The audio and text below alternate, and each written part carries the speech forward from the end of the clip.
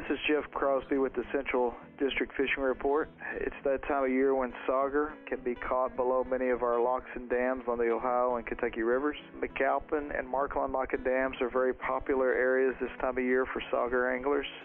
Sauger are being caught on a variety of lures, such as jigs, spoons, or minnow imitating lures. Additionally, live minnows can be effective baits for catching sauger during this time of year. Additionally, try your luck at catching a few trout on the Dix River below Harrington Dam. This time of year provides an excellent opportunity to catch a few trout in this area. And finally, try your luck at catching a few trout at one of our Fins lakes. Check the department's webpage, fw.ky.gov, for the nearest in your area. Good luck, good fishing, and hope to see you on the water.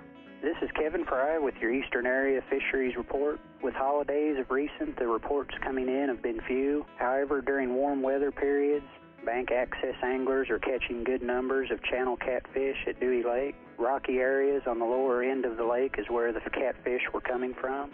Areas such as State Park Campground and near Terry's Boat Ramp have been good. On January 10th, trout were stocked at Cranks Creek Lake, Harlan County, and at Fish Pond Lake in Letcher County. Totals were 1,500 rainbow trout at each lake. In addition to good fishing for trout at these lakes, this can trigger some of the big bass in each lake to be more aggressive. Larger bass at Cranks will go 7 to 8 pounds, and larger bass at Fish Pond Lake are running 9 to 10 pounds. Water at both lakes is often very clear, so fish can be deeper than expected. Hi, this is Eric Cummins with your Southwest Kentucky Fishing Report. At Barren River Lake, the lake level is 24 foot down and very near winter pool levels. Black and white crappie bite has been good in 8 to 12 foot of water.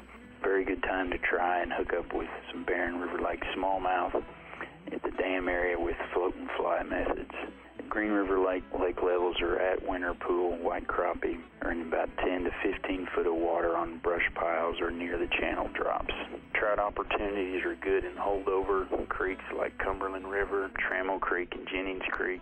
Be aware Cumberland River flow has been moderately high, so wade fishing opportunities will be very limited. As always, good luck and good fishing. Be sure to wear your life jacket.